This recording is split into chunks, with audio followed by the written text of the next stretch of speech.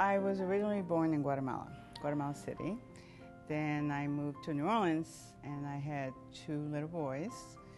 And the best time of our life was during Christmas because we spent a lot of time, preparing for the holidays and decorating trees. And I was very festive. I was Miss Santa. I came from a decent family. So after high school, I went to college.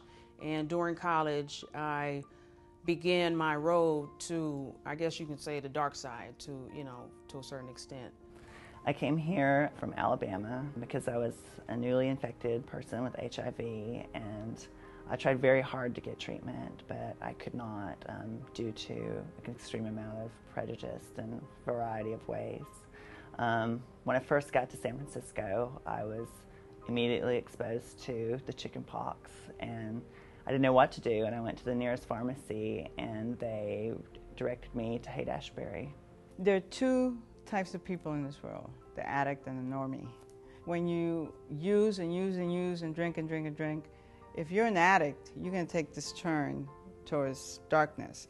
If you're a normie, you're going to continue to do that and hold a job and go to bed and wake up and do the normal things. An addict doesn't do that. I would stay locked up in the bathroom for days at a time. My drug of choice was smoking crack cocaine and drinking alcohol.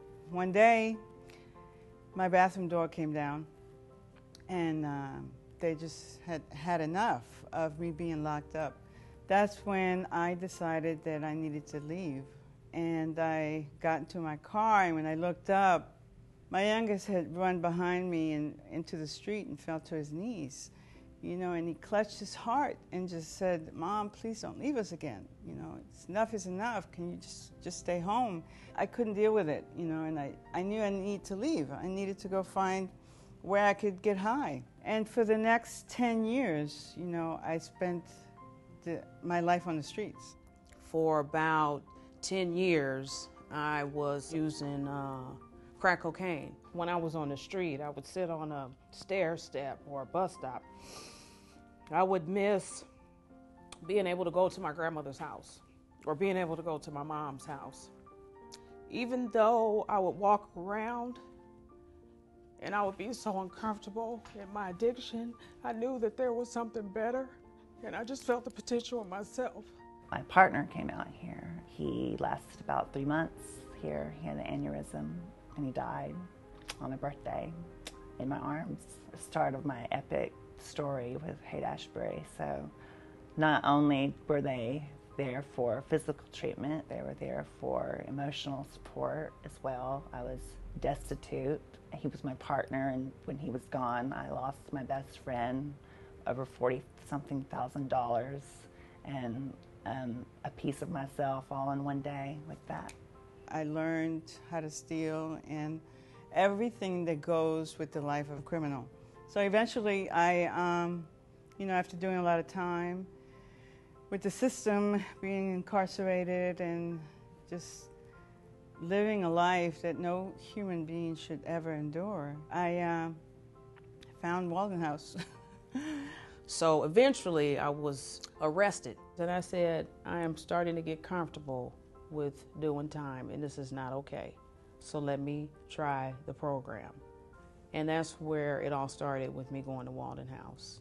To commemorate my long-lost lover, I went to go get a memorial tattoo, and I wound up getting hepatitis C. Haight-Ashbury tracked and monitored, actually, like what was going on in my body. The liver enzymes and things were going off the charts, and they were like, oh, well, now you have hepatitis C. What are we going to do about that? They really became my family in a lot of ways. They supported me. They're like this nexus of the healthcare web where services they connect you to them and they find you what you need. And there was this huge sign outside that said, this is the first day of the rest of your life. That's where my life began. It was like, I want to learn. Teach me. I was like a sponge because I had no idea how to live. My kids were my life, and I needed them back. And Walden House gave that to me. They gave that to me.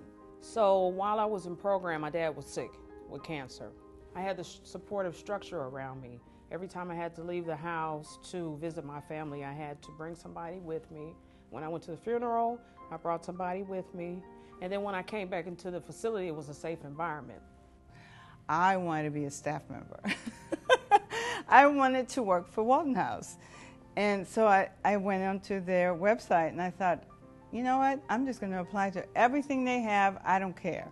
The one job that they called me on, it was a new position, and it was to be working in the warehouse as the donations coordinator.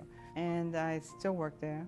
I was just recently promoted to manage Northern and Southern California's in-kind donations department. And I love my job. I cry because I really do. It's great, you know, to have a life. They gave me my life on a silver platter, you know. They really did. They taught me how to live and how to be human again. When I was in recovery, I was surrounded by people that would say, you have potential. So after I completed Walden House, I started working on Treasure Island for tie-dye.